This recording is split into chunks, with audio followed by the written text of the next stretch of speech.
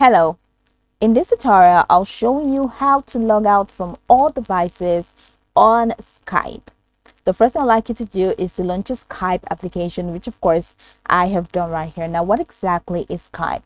Skype is a proprietary telecommunications application that allows you keep in touch with free video chats, messaging, and affordable calls. You can create instant online video calls with one click, no download required.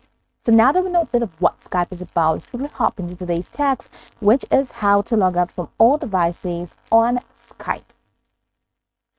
The first thing I'd like you to do is to head over to the left corner of your screen from this home screen.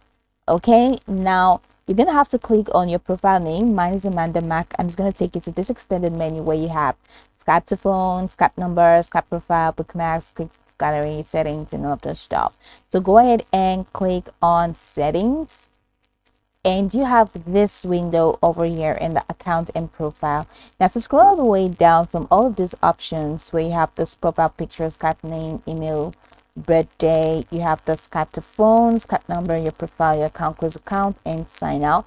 You can go ahead and click on sign out to sign out. So here we go, click on sign out, and you'll not receive notification from Skype.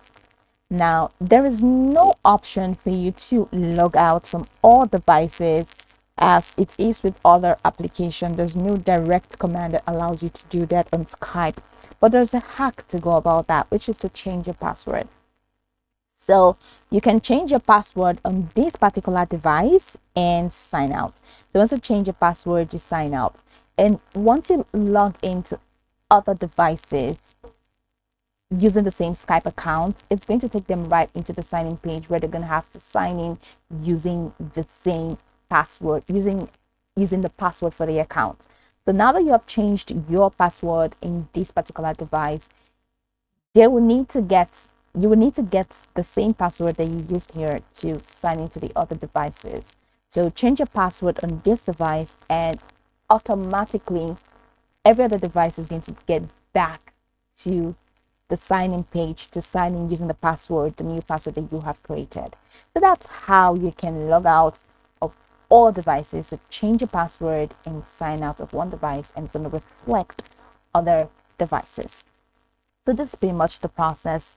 You can go about the tutorial from top to bottom to get acquainted with the steps, and of course, once you're done, you'll be good to go. I hope this video marvelously helped your research.